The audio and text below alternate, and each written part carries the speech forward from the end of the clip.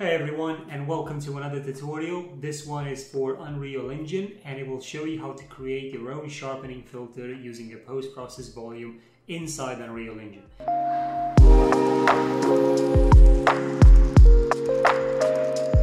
A lot of people get their really amazing shots in Unreal Engine using a lot of post-processing work after, and one of those could be sharpening your image. Well, now you can do that directly in Unreal Engine, and all you need to do is just set up a material. It's quite easy, very easily to set it up, and then once it's done you can apply wherever you want in the scene. You can have it being activated as your camera moves within the scene, so this applies to a still image, but also can apply to a video. Obviously you could add this in post, but again, if you're making a game or anything like that, you would want to have your post-processing setting inside Unreal Engine already preset. And again, this is quite straightforward, so I'll show you. You can also see a side-by-side, before and after sort of effect, so you can clearly see the difference yourselves. I, for example, use a lot of Megascan assets in my work, and although the texture work and the geometry detail on them is quite good, in some cases the work, the necessary fidelity of the scene may not be quite there. And this sharpening method does allow for more detail to exist within the scene that otherwise wouldn't be there. So you don't have to go in and change the UV or create new textures with high resolution, because sharpening does go a long way of bringing more detail within the scene. But let's not waste any more time, and let's begin. Now that we're in Unreal Engine, let's have a look. I've got my post-processing volume right here. If I deactivate it, you can see the difference between this is without post-processing sharpening. This post-process volume that I'm going to see only adds sharpening. And if I activate it, you can see now the sharpness that it provides. If we open the material, which you need to add as a post-process material, you create a new array and you add the material in here once it's created. We can search for it, so this is in a content browser just like any other material. If we double click it, you will see that it has a so the material output is a material domain with a post-process added to it, so that's the material domain that we selected, and these are the nodes that make up this entire post-processing sharpening material. So we're going to create our own now. I'm just going to go through all of these step by step so you can make your own sharpening material in just a second. So in our content browser, let's right click and add a material. By the way, as I've said before, this works in Unreal Engine 4 and Unreal Engine 5, so it doesn't really matter.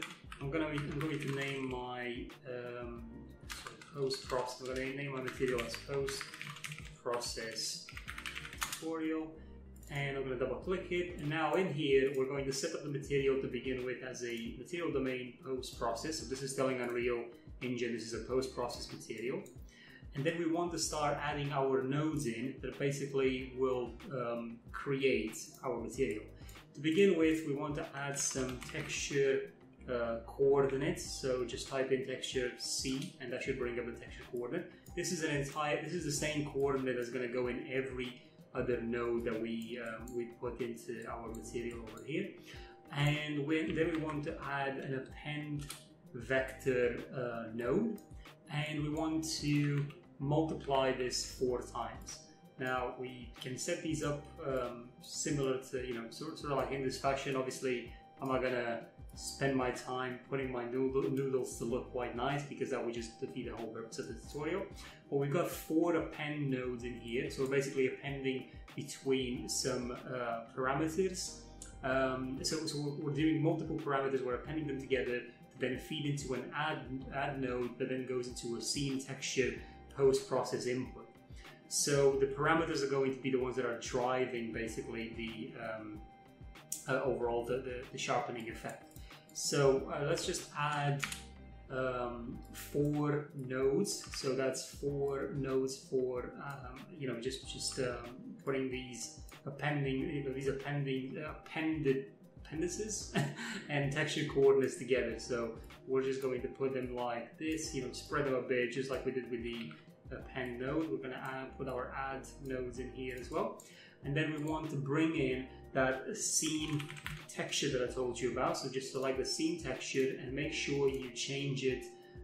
So you need to change it to a post-process input. So I'll go with post-process input 0. And then again, you can just multiply that 4 times as well. And this just brings up all of the sort of necessary nodes that we would need to work with. There's still some nodes subtracting a desaturated node that we're going to add, but we're going to get to that later. First, we need to set all of these together before we proceed. So I like to link these nodes from the right to the left because they are quite a complicated mess, I would say, to get them running.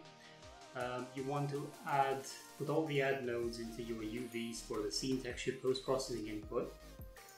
So once that's done, we then want to look at this parameter over here, and this one links into a few of the append nodes, namely the A of the first and the second append. And then we have this particular parameter over here. This connects to the first B. And then it also goes all the way over here to this add node. The texture coordinate links into the B of this add over here. It then also connects to. I'm actually looking at this material, just doing it pretty much again because it's such a complicated mess. Like I've said, I had to really test these around a lot to get them going. Now the texture coordinate also links over into this add node, and then it connects to, I believe, no, that would be it really. I think it just connects to these. Actually, this wasn't meant to connect there. This is meant to connect over here, while the texture coordinate will go into this node. And we have our append going into the add, so this is why I've got these appends set up like this, because they just connect into the A value over here. So that's now connected. We do have this append that we need to connect this parameter to it. We don't need this fourth parameter. I don't actually know why I've added it. We just need this one. And this one also connects over into this append, and this then connects to this parameter here. I know honestly, it's a nightmare to get all of these connected. And the second one, so I'm trying to figure out, the second one actually connects over into the A, this node, and the top one actually connects into the B. Honestly, this is actually quite complicated because I think I've messed them up still, even with this. But you know what? We'll just leave this like this for now, and we'll see where that links later on. But the parameters themselves, I found that the best ones is we leave this as 0, and we put this as 0.001, and then we need to take this one over here to put into a negative value, a 0.001 as well. And once that's done, basically these are now completed.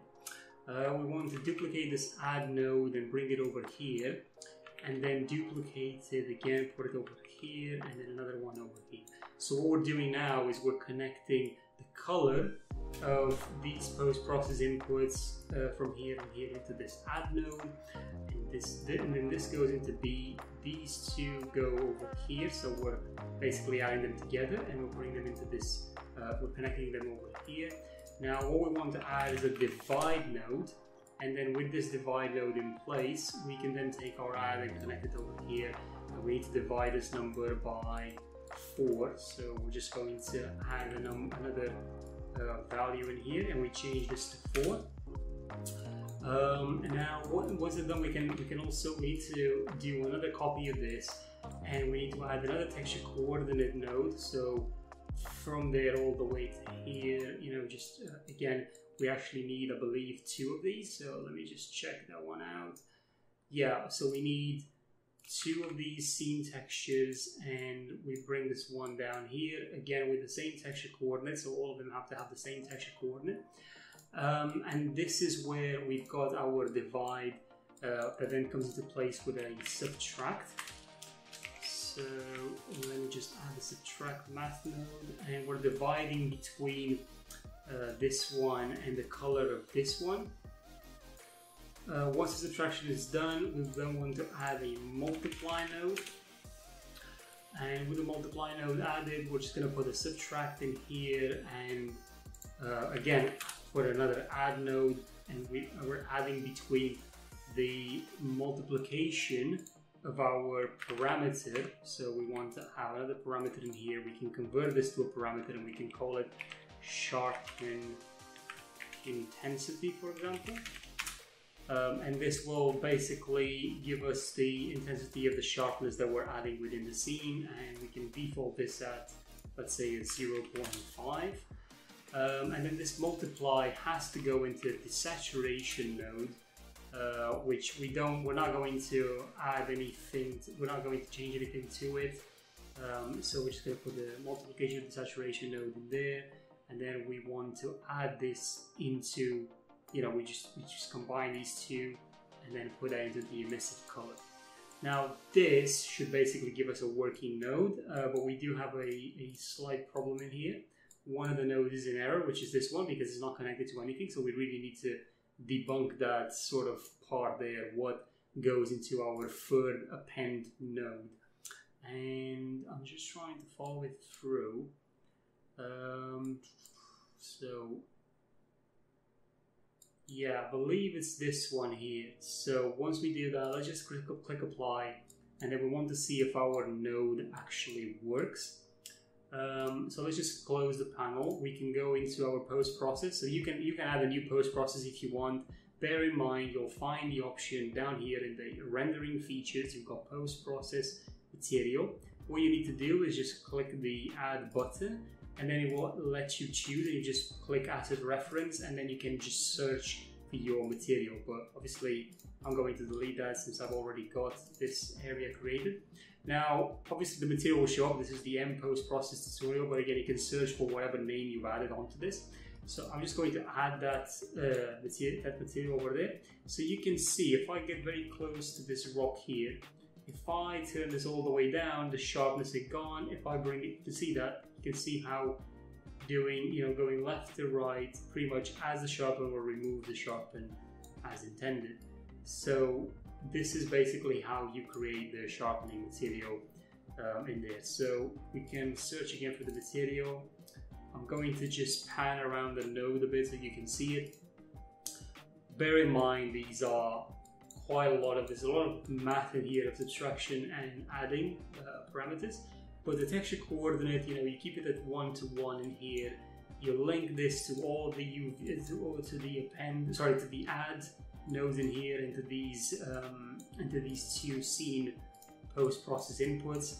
Put those all together. This is basically the main branch right here, this part, where there's all the divisions of the scene sample. Basically, I don't know all the intricacies, but this is how it works. Basically, again, I've looked over the internet on how to find a solution for this. I also saw a video on YouTube that was actually quite an old video put together, and then you link all of these in here, and you can also play with this intensity. So for example, I don't know, if you go to a 5, this will then basically really bring that sharpness up by quite a lot, as you can clearly see. So this is what the parameter does. You cannot change the parameter in here. You actually got to come over into the actual material. So again, the parameter, it just helps you to be able to change that value. So you can take it to 10, and then once you apply it, it will just fully sharpen the scene incredibly high, which is obviously not something that you want, but maybe this is an effect that you're looking for. But I keep it at a 0.5 or a 1. It really depends on what's the intended purpose of the scene that I'm trying to build. But yeah, I hope you guys found this tutorial useful, and I hope you learned something today. This is a very good example of how to get some really amazing renders. Now I'm just going to come in here, just press play and just show you how the scene looks on the ground as well.